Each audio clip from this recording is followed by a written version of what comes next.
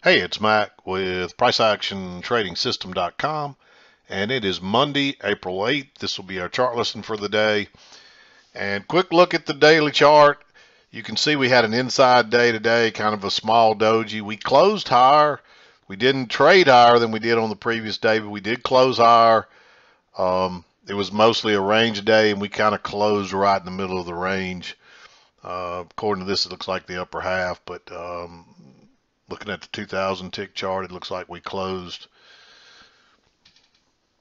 really closer to the middle of the range. So anyway, not much happened today. You had to be patient too this morning. There weren't any early trades. The afternoon there were a few setups. We'll talk about them momentarily. But there it is. Thought we might trigger a second entry on this bigger chart today, but we didn't. We had an inside day. So we'll see where we're going to go from here. Generally, we've rallied strongly by now, and this time we haven't done it yet. Doesn't mean we're not going to rally some more, but you can see this thing looks like it's trying to turn over a little bit up here. So we may be topping out. It's just hard to say. We'll see what tomorrow brings. But anyway, let's flip over to the 2000 tick chart, and we'll get through the trades for today, and we'll wrap this day up.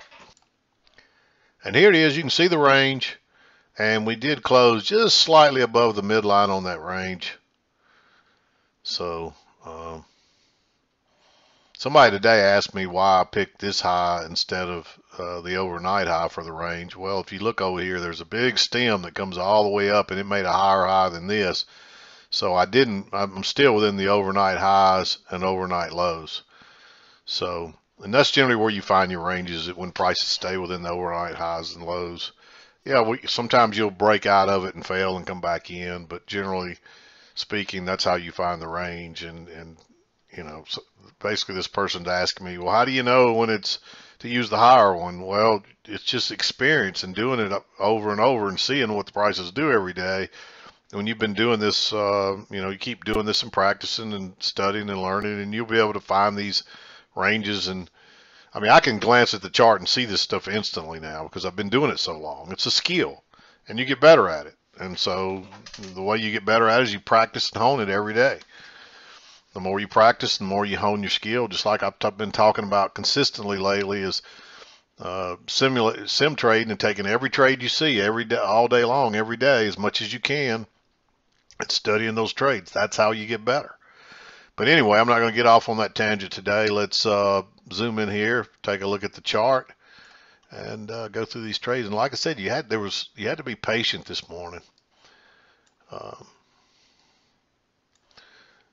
But 7 o'clock came as we're coming up through here, and there's just no entries. There was really none short until here. You get a new low, and you get a first entry, second entry. I like this one because it's off the key entry point. It does look a little congested there. And another trader asked me about this trade, and I told him I liked it, but you do have to consider that congestion. It's something you ought to take into consideration.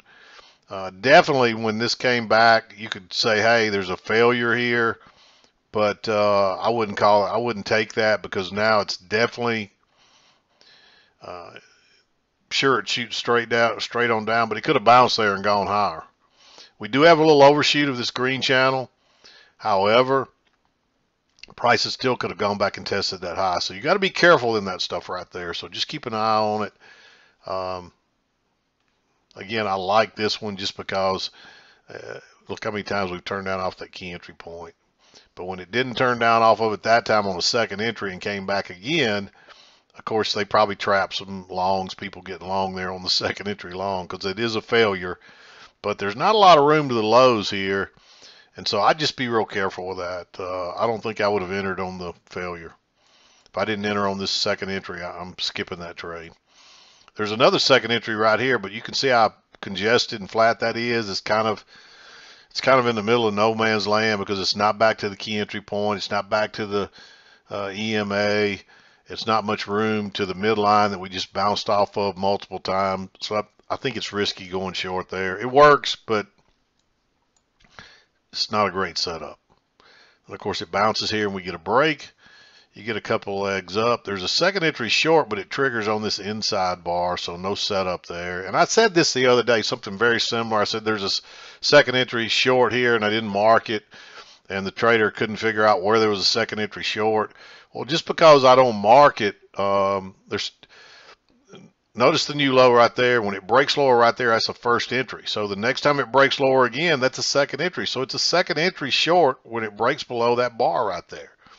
Doesn't mean it's a tradable second entry. It doesn't mean I'm going to mark it, but hopefully that makes sense. If that trader's watching today, there's second entries all over here. Doesn't mean you take the trade though.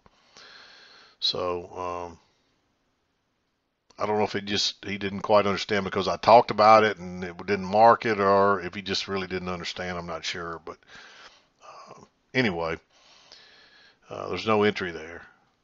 Then it bounces here, first entry, and there's a second entry when it breaks above that, but again, not a very good setup. This one, if it would have broke below this bar, I'd probably tell you to take it, but it doesn't.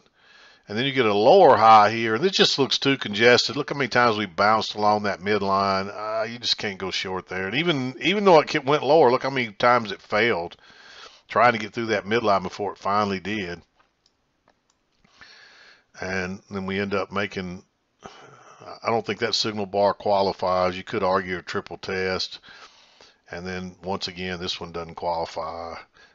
You're making lower lows here and lower highs still. This thing could go lower, so just no setups there. It does bounce, give you a close outside new high. Again, no setup. This bar is just way too big. Not much room left, and you see what happens. It reverses. And you just have to be patient, and there's just not any good setups. Now, this is starting to be a really strong trend, so maybe you go long right there. It's one of those strong trends. You can see it's not getting strong, starting to look strong until right in here. So maybe you go long right there. But then the problem with that one is you got a 3-bar matching high. I'll leave it green, but it's not a sure thing for sure. We do turn down right there. That's the first close outside, though. You might argue that closes out, but that's not a convincing close outside this trend line. And actually, this trend line might be a little flatter than that. I think it's more like that right there. And so then you don't have a close. I think that's more correct right there. This thing's probably moved on me some. But you can see that's holding prices and they're climbing all the way. And so there's not a close outside yet. So I think that's a little risky. And then coming down, same thing. There's no close outside. I don't think you want to go long. There is a high or low right here, but we just came off the highs. So even though we may get a retest, the odds are we could be going lower. So I'm not crazy about it. Plus, that's an inside bar on that one. But on the high or low here, you might argue for that to be green. But again, I would skip that trade. And then it comes up here. You get a second entry short here. And you might argue for that to be green on the second entry short because we do have the break and a new high, and we would be looking for at least a retest of this low if we don't go all the way to the other side again. So you might argue for one, but I would wait on a lower high here. And you get that here, but then it looks a little congested. So you might wait all the way for the third, and this actually broke higher and failed and turned down. Now you got a for sure triple test across there without it making a high. So I like entering this one. I don't know that I would enter it on the engulfing bar because it might bounce off the EMA. But once it closes there, if it breaks below that, it's probably going lower. Again, there's another second entry. This is more like the one I was talking about, the guy asked me about. Notice the new low, and you get a first entry, and then you come up. So when it breaks below that real green bullish bar, that's a second entry short. But the signal bar doesn't qualify for an entry, so there's no setup you can take there, so there's no trade.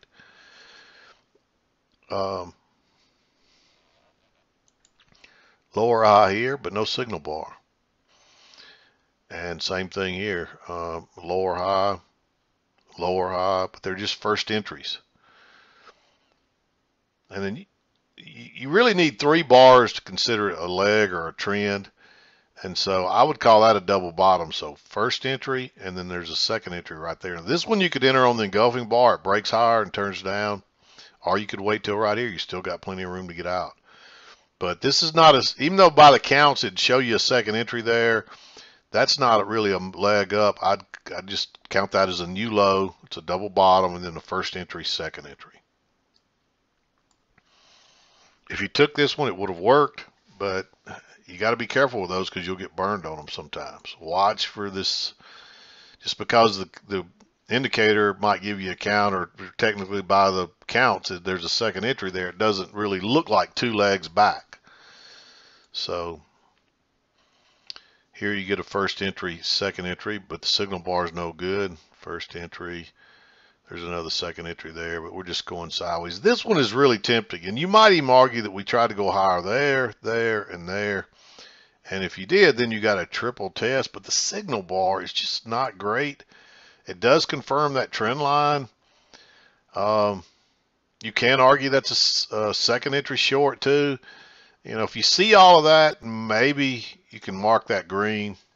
But if you don't see all that, that's definitely a no trade right there. And then it's just a first entry, and then we get a break here. This might have just been the retest of the low, but when it starts getting that many swings, it keeps going. I always draw another trend challenge because it's just a little flatter. But we don't get a retest here. Never did. But anyway, you get a spiking channel here. Notice how it spikes up and goes into this channel. And these are just first entry, so nothing there. I do like the 2-bar matching high, big bearish bar after we got a break and a couple of moves up. I like going short there. Just to try to, as long as you got room back to the EMA, just try to ride it back. And then we end up trending lower. There's a lower high there, but you don't want to trade that. Then we get a break, and you get a first entry, second entry, good signal bar. I like going short there. And then here you end up bouncing, so you could argue there's a triple test. I'm not crazy about it. We do have the break and a new low, and you could argue there's a triple test, but we're making lower lows, and the bars are making lower highs. I marked it green, but I'm not crazy about it. I think you should wait on that one. And of course, it runs up all the way to the top, makes a double top. You get a break, runs up, tests it again. It's not a good enough signal bar to go short, though. But then you get another test, and nice signal bar. So there's the one to go short. There's a lower high there. I didn't mark it, but you could argue for that to be green. You got to wait for this to close. You can't trade that on an engulfing bar. But then it comes back again and tries to go higher again and fails. So again, and you're looking for a new low here. I just bumped my microphone. I hope it wasn't too loud or broke your eardrums or anything. If it did, I apologize. But you could argue there's a failure there. It's on the wrong side of the EMA, and you're not necessarily looking for that here. But yeah, you might go short there. I marked it green. It's just another shot at a lower high, really. And then we bounce down here. I didn't like this one. You're not getting rejection there. It ends up taking off. There is a higher low right here that maybe you take, but it closes below the EMA, and I'm just not crazy about it because we didn't look like we got rejection here to begin with. It does come back and gives you a decent signal bar, but there's a little gap right there. Notice how there's no overlap, that it closes on its low, then opens on its high and keeps going. Well, sometimes the market will back up just to fill that gap and go lower. So you can't be sure that's not what's happening there. It would have worked, but I think you got to wait. And we're just chopping along. And then we test this again. So now you got a clear triple test across here with a nice signal bar. That's where you go long. And you can see it shoots right on up. Actually breaks out the other side now. And that takes you into 230. So there's a few trades in here. You had to be patient. It didn't really start. There was one early trade, and then there wasn't much going on until almost 10 o'clock. And then from 10 on, there's a few trades there. You ought to have been able to find you a good 2 or 3 trades out of that. Anyway, there it is today, another range day. We talked about it on the daily chart. So we'll see what tomorrow brings. The market has opened back up. It's It's 5:03. I mean, that doesn't mean anything right there. This thing, whatever it does in the next 30 minutes, means literally nothing because it could change considerably.